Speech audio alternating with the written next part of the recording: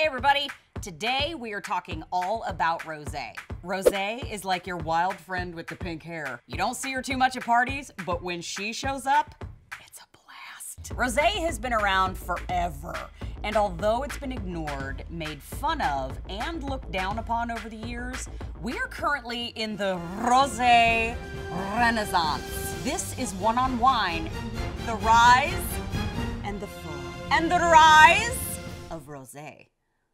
What is rosé? Most people think it's a white. It's served cold, it's lighter, and it's fruitier than a red, right?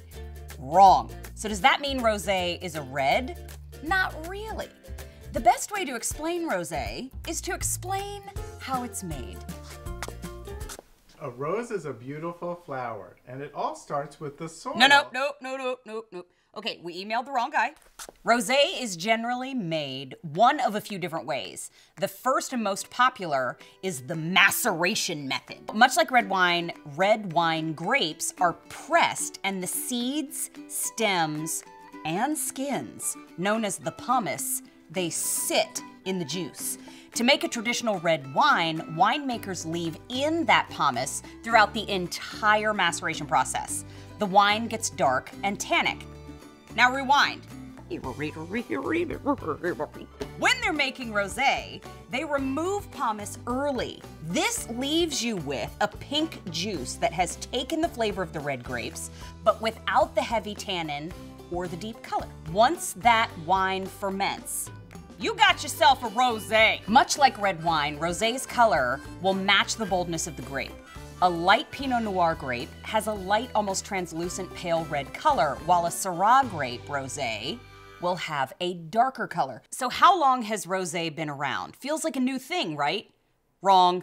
Some of the earliest red wines were rosés. Winemakers didn't have the tools they have today, and the maceration process of red wine was much shorter. So most wines were pale red. Even crazier is the darker, more tannic wines were considered unfavorable. This went all the way into the Middle Ages when claret was introduced. It's a pale red wine from the Bordeaux region. Claret was loved and adored by the French and the English. Actually, famous writer Samuel Johnson stated, "He who aspires to be a serious wine drinker must drink claret." Basically, he's saying, if you don't drink rosé, you ain't crap. So what happened to rosé?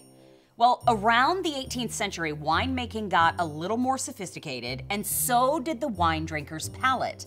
The darker reds stepped into the spotlight in a way that made rosé somewhat unnecessary, and rosé disappeared for a little while. Then in the early 1970s, the California winery Sutter Home was creating a Zinfandel. Bob, the head wine guy at Sutter Home, was making his Zinfandel and thought the higher ratio of pomace to juice will result in a richer red. So we either need more pomace or less juice. So he skimmed off some of the juice. Boom! He got a darker, more intense Zinfandel. But instead of throwing away that excess pink juice, he fermented it into a rosé he would call white Zinfandel. This is the second most popular method of making rosé, called saignée, which is French for bleeding. So, during the maceration process, we take away the pomace and ferment. During the saignée method, we drain the excess juice from a batch of macerating red wine and ferment that. You got it? Did you write that down?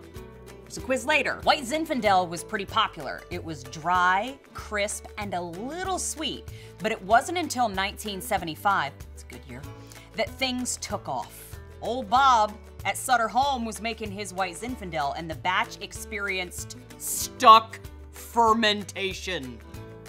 That's when the sugars refuse to become alcohol. I ain't doing it. I don't feel like doing it today. The result of this stuck fermentation was a super sweet, low alcohol rosé. Bob at Sutter Home said, let's sell it. And boy, did it sell. It was huge. White Zinfandel was the go-to rosé in the supermarket, and people were buying as many bottles as they could hug. But again, wine drinkers turned their nose up. People got over the novelty of white Zinfandel. But in the early 2000s, French winemakers started making serious, quality rosé. winemakers around the world were motivated to push better product. Sales started to tick. Quality started to rise. Then social media cemented Rosé's place in wine culture, specifically amongst millennials. The millennial generation loved the unpretentious anytime wine, perfect for any occasion, and winemakers fell in love again too. We got back together. You see how that works? Look, I can get specific, but Rosé goes with everything. Like a crisp white, it complements veggies and light fare. But with its red berry and melon flavors tucked between a slightly acidic profile, this wine can hang with you through dinner. Just a hint, if you're having barbecue, grab a Rosé. So here we are, and it's 2019, and Rosé, a queen who fell in the 18th century and has been beaten down ever since, has finally gotten back up, and centuries later, she's in her prime! It's great for summer, it's great for winter, it's great for Earth, it's great for space. Welcome to the Rosé Renaissance. Hey, is that flower guy still here? I need a ride.